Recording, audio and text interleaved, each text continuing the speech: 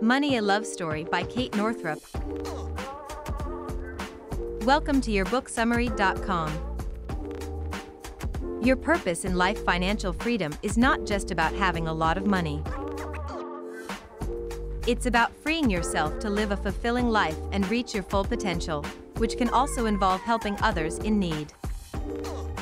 It's hard to make a difference in the world if you're always worried about money. Stressing over money can take a toll on your mental and emotional well-being.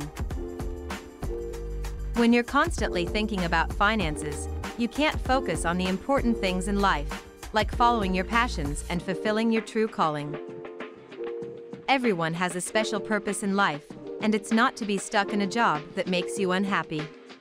It's sad to think that money problems could hold you back from achieving your true potential. Don't let negativity rule your life. Aim for financial freedom, even if it takes time to get there. Start working towards financial stability now. Even taking small steps towards your financial goals can make a big difference in your life. As you think about your feelings towards money and finances, identify your touchstones of freedom, the emotions and values that represent the truest version of yourself. Use these touchstones to guide your financial decisions. Let them lead you in everything from how you spend your money, to where you invest it, and how you handle transactions.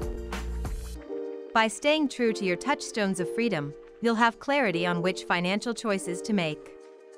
When you align your spending with your personal values, you'll always be on the right path. I hope you found the information about Money: A Love Story by Kate Northrup. If you're interested in learning more about the book, stay tuned for the next part of this series where we'll dive into the next section.